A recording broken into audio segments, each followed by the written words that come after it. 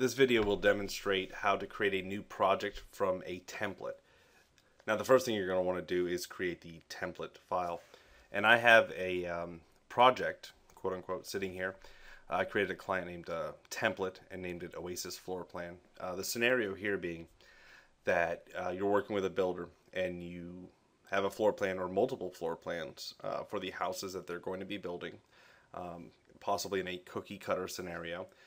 But you're going to meet with the clients and, of course, spec out personalized systems for each one of them that buys a house.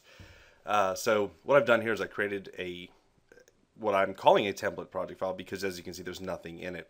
But what is in this is full location detail for the floor plan, as well as I've created a Visio drawing file and inserted the floor plan. So this is a ready-to-go template for anybody that buys this model here.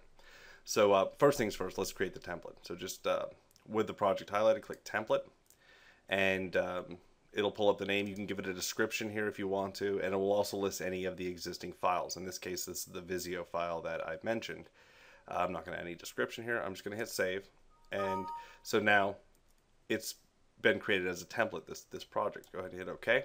So now when you start talking to the clients buying these houses and you want to create a project file, you can always just go up to New, From Template, and it'll list all of your templates here. In this case, I've only got the one that I just created, and I'll go ahead and click Create from Template.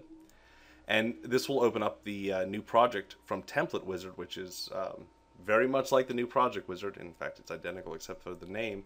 And here you would pick your client or create a client, add contact, of course, and go through the motions. But the advantage here, of course, being that the